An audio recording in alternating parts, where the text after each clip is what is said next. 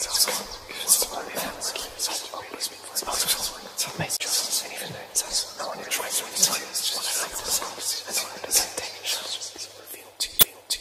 is an emergency, I beg an urgently, this is a serious case.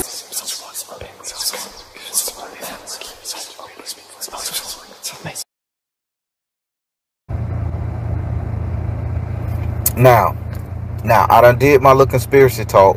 Now I'm finna get into some serious shit. So somebody emailed me and they asked me to tell them about what to say and some aloe into your juice. Okay, I'll throw that.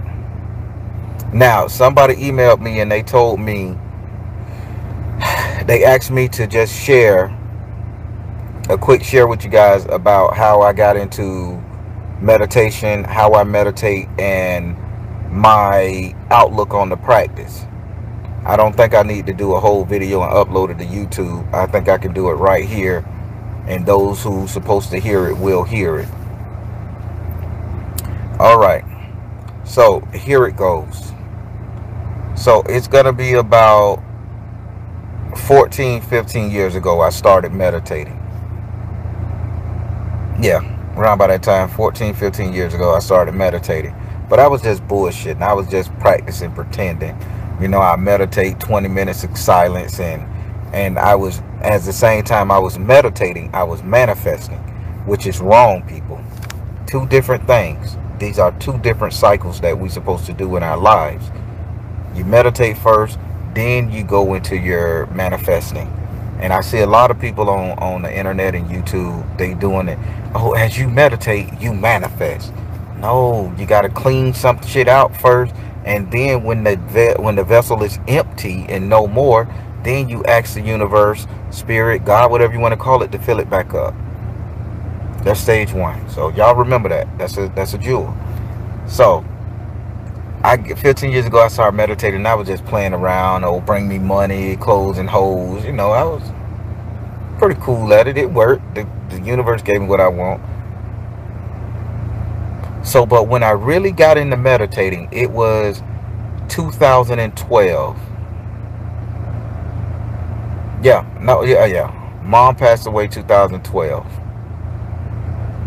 It was 2012. I really got into meditating.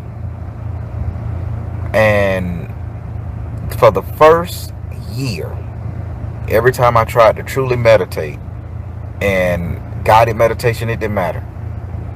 The images that popped in my mind was so sickening and so disgusting to me that I was like, damn, I can't believe I'm capable of thinking about certain shit. In my mind, there was, and trust me, I'm just gonna fucking say it. It is what it is. In my mind, every time I would meditate, I would be in a town with nothing but chaos. There would be gunshots, people getting their heads blown off, black, white, all races and colors. It would be people cannibalizing each other. I mean, it would be people taking advantage of women and men, you know, sexually. And I'm meditating, and I had to sit through this shit for 30 minutes a day, come out of that trance feeling like shit. And this is for a year to 2 years, to the point where I say, I don't want to do this. And I was getting taught how to meditate properly, and that's proper meditation, people.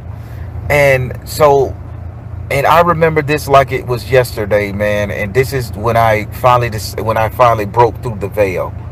And that's what once you meditate and get all the darkness out your soul and accept it, that you can be dark as fuck.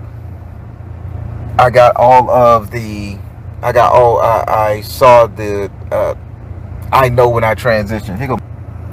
Now, I remember it like it was yesterday. So as I'm having for 2 years now, for 1.5 years, close to 2 years, coming up on the 2-year mark, I broke through the plane. So again, I'm seeing all this. I'm in this village, this town, this city is nothing but carnage, cannibalism, rapes. Well, I can't say that word. RAPs, all that stuff, right? And as I'm seeing it going around, the person who I was talking to, like on the guided meditation, he said one thing. He said, now where are you in all of this chaos? I'm finna help you guys out with your meditation for those who think you guys are doing it correctly. After he had been walking me through this for like close to 2 years. And he said, he let me experience all that, and I'm gonna equate that to shadow work, by the way. He say, so where are you at in all of this chaos? He said, you done got to see. He said, you see everything. You know every building. You know every motorcycle you seen. You know everybody you hurt. Everybody that you see getting hurt around you. He said, where are you in this? And I say, where am I? I say, I'm watching this shit. You know, because every time I meditated like that, I got pissed off. I was angry. I wasn't all Zen, La, enlightened. I was angry, destructive, you know. So after he asked me that question, now where are you? Where are you? And he say, walk with me here. The motherfucker appeared in my meditation. It's my meditation, but his ass appeared there. Power. It's power in these streets. So he says, and as he appeared in front of me, he grabbed my hand, because I'm watching this shit through like a TV, y'all. He grabbed my hand and he pulled me down. And he said, now where are you?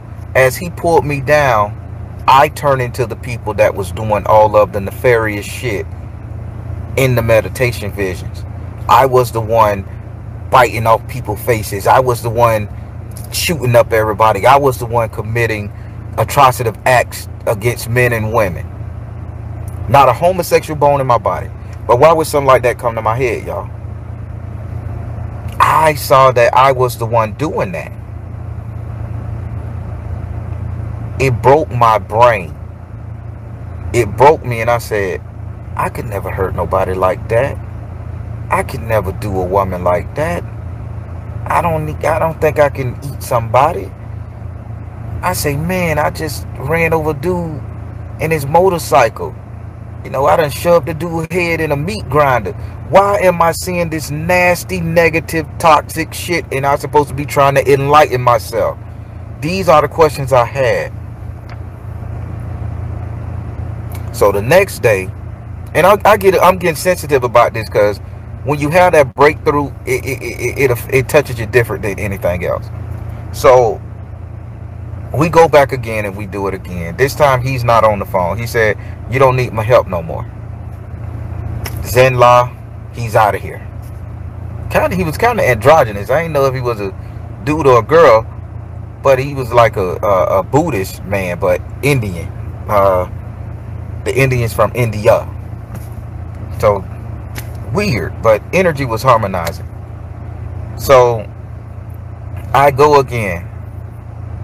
And this time when I went to meditating, now imagine seeing this shit for a year and a half, 2 years. So it done took an effect on here. So now I'm angry at the people. I don't want a girlfriend. So because for 4 years, I did not date. I did not have a girlfriend. I did not screw or nothing. 4 years. And I'm like, and I didn't even know the 4 years had passed that I didn't even want to have companionship. Just me and my kids in the house. I grew my face out, grew my afro out.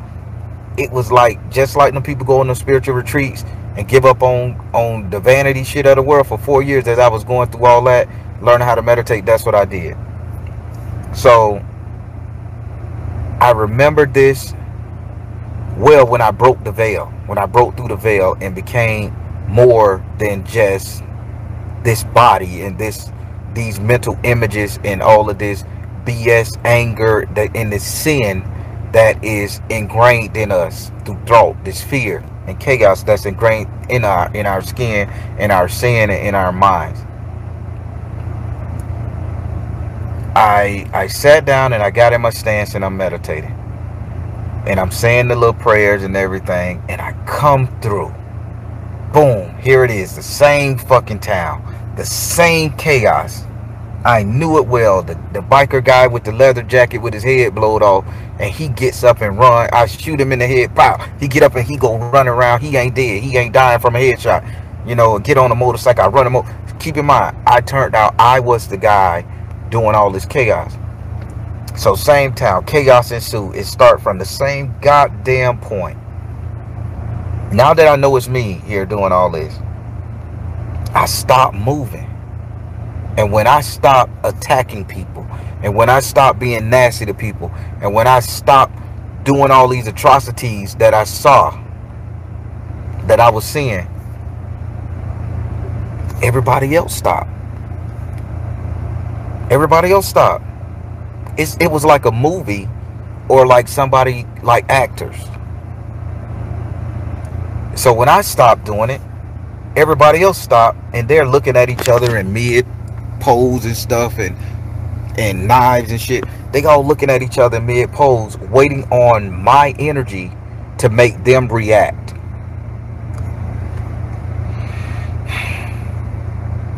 But I didn't, because I had got sick, and I had went inside and saw the nastiness that was inside of me. So I didn't want to deal with that. I didn't want to face that side. And some say turn around. So I turned around, expecting to see more of the lighter side of things. Would you believe, when I turned around, I saw a purple mist. It was the richest, most beautifulest, purplish, blackish, slights of pink and white, cosmo mist. And the smell was atrocious. I had all my senses, and them bitches was hyped up to 1 billion. And it was called like I think in anime they call it a miasma. Google that word. A miasma. And the miasma was so thick it closed my throat, and something beckoned me to walk through it. And I'm gonna get this motherfucking smell on my nice shoes. And keep in mind, I stopped myself. I'm materialistic still. I don't have the carnage in me no more, but I still had a materialistic. There's one part of me I haven't gotten rid of. I still have an attachment to my fly shoes. I still have an attachment to my fly watch. You know, this is it. And I had all of this stuff on that astro meditative plane. So I said, I gotta go through it. I gotta go through it. So I walked through this shadow of a smoke, nasty cosmos, mucky bullshit. And I walked through it, and the smell was there, and it was a struggle.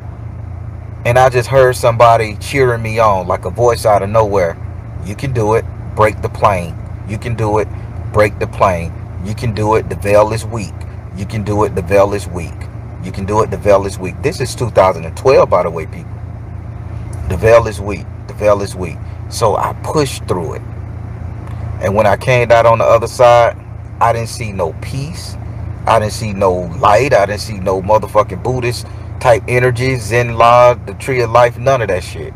When I broke through it, I saw water. I saw crystal clear water as far as the eye can see. And I bathed in that water. I dived in that water because I knew I was stinking. I knew I was shit. I knew I had the smell of all that chaos and carnage. I dipped my ass in that water, splashed around, came up squeaky and clean. And when I came up, I had no hair, nothing. Smooth as a baby's ass. I had no hair, I had no clothes, I had nothing on. Stark, bucket naked. And when I came up, that's when everything became pure and clear in senses. Now, 2 years after that experience, I'm still not dating, still not screwing. Nigga powerful. I mean, I can hold orbs in my hand. I used to call it feeling the heartbeat of the universe. That's my name I had for it. And I know in my life I never experienced that feeling again. But it just came. And I was making orbs. I was turning off dryers in the house. I was abusing the energy that I had tapped into. I'm like, man, I want some cold water. It'll be a glass of water right there. This shit is real. Those stuff you see on the internet where people can make fire out of their hand and freeze ice like that shit and make the bowl rumble. I used to be, man, I want some cold water. I get a glass and touch it, and 5 seconds later the water is chilled, it's cold, and I'm drinking ice cold water. And I'm bragging, me and my kids, well, you know your daddy a magician. Vanity seep back in. Once I realized I had these abilities, vanity seep back in. Now it's a whole different meditation I got to go through in order to get rid of this vanity of the enlightened. So it took me 2 years to master my nature. That's what being a man is about, master above nature. It took me 2 years to learn how to master that. 2 years to get over all the darkness inside my soul, chaos and strife. Another 2 years of getting over abuse of power, mystical spiritual power. Now you got over abusing that shit. Now you can sit up there and you can show people what you're working with, because you're using it for the greater good. And I got that teaching from the universe himself, herself, itself, whatever.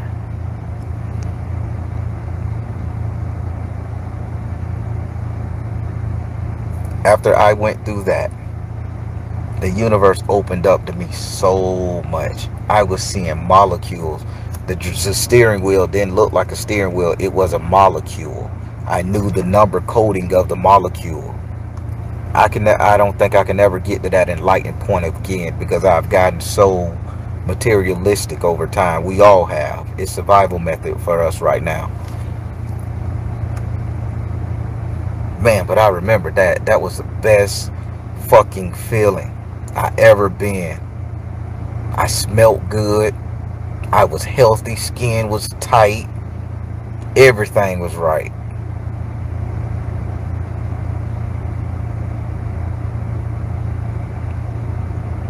But I had to go without sex for 4 years. I ain't even gonna front on that shit. It wasn't no self-pleasure. It wasn't calling a boo thing on the side or none of that shit. No friends with benefits, none of that shit. It was strictly nothing for 4 years. I had no desire to be a part of this world. I had no desire. Now for the person who wrote into my email and asked me to explain that was for you. So take it how you take it.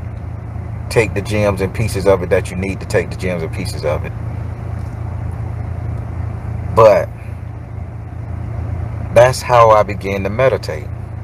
That was my first experience. So for everybody who want to learn how to meditate, and I'm finna explain that way it was taught to me, and it's been working out good for me. As you meditate, during the time of your meditation, you should not be manifesting. These are two different principles.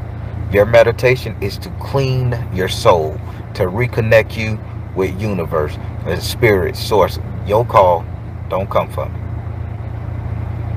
You have to clean the system before you can sit up there and ask for anything. That's how you do your meditation, and this is how you do your manifesting. Clean out the bullshit. People say, well, when I come home throughout the day, I like to take 15 minutes and meditate. No. When you come home from a hard day's work, people bitching at you, fucking with you, all that shit there, first thing you do, you sit your ass down and you quiet yourself and you go trying to manifest a better day, a better tomorrow, a better situation. And you wonder why it takes so long and it never works. It's because you haven't taken the time to clean your system out. So when I used to have a bad day, even right before I quit my job, I used to, man, that son of a bitch pissed me off and I'm mad. Okay, ego, anger, all that shit. Deep. Okay, great spirit.